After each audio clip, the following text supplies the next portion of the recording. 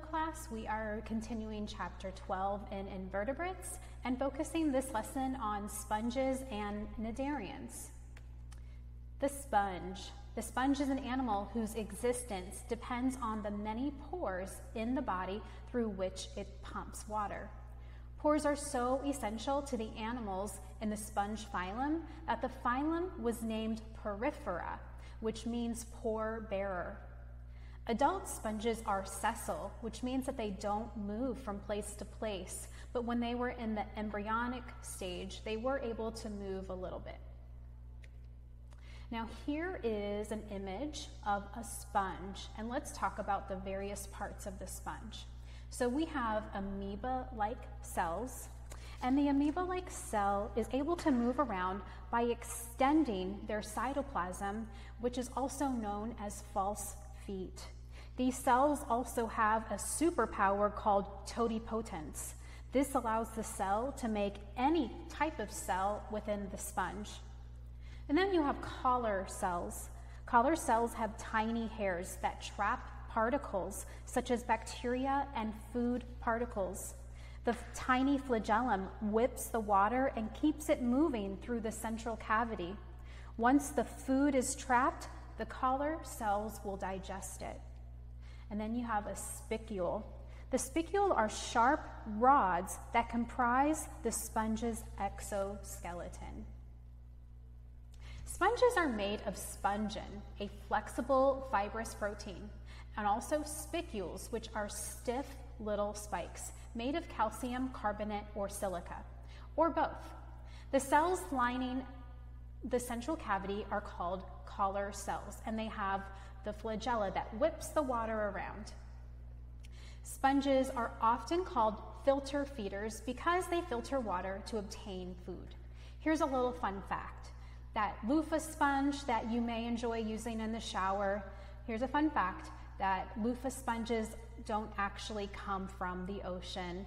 They come from a gourd in the cucumber family, so completely unrelated, FYI.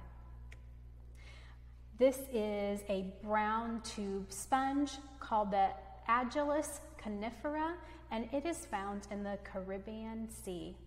Really pretty picture. The jellyfish is known as the cnidarian. It belongs to the phylum Cnidaria. Jellyfish have tentacles with stinging cells surrounding their mouths. The bodies of cnidarians have radial symmetry, which means they can be divided into equal halves by any plane along the length of the organism. The hydra exhibits the radial symmetry typical of cnidarians. So you can see that this plane can cut right through any side, and it's going to divide it in half into equal parts. Cnidarians have either of the two general body shapes, umbrella-shaped, called a medusa, or tubular, called a polyp. A jellyfish has a hydrostatic skeleton, which means it's supported by the substance that fills it. The primary support for the jellyfish's body is a jelly-like mass that fills the space between the two layers of tissue. The body wall of a jellyfish is made of 2 layers of tissue. And the inside layer is the gastrovascular cavity, where the jellyfish digests its food. It's also known as external digestion. Nematocysts are painful stingers found in special cells on the outer layer of the jellyfish and similar organisms. Each nematocyst has a trigger which can cause a thin tube to be forced out of the nematocyst to penetrate other organisms. Nematocysts function mainly to provide food for the jellyfish, but they can also be used in defense. I'd love to hear your stories of getting stung by the various jellyfish around here on the island. You can share that with me next class. So a jellyfish medusa swims by contracting muscles around the rim of its body. This jets water out of the gastrovascular cavity and moves the jellyfish forward.